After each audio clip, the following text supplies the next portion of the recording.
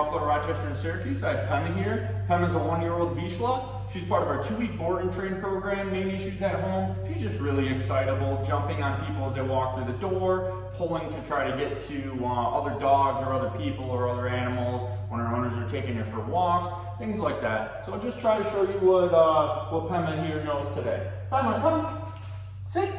Pema, come, sit. Oh, good girl, good sit. Down, down.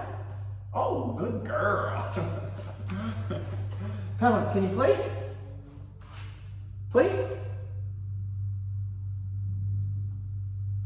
Place? Oh, I thought you were going to do it. All right, so that's what Pema knows today. Check back with us over the next 2 weeks to see her progress.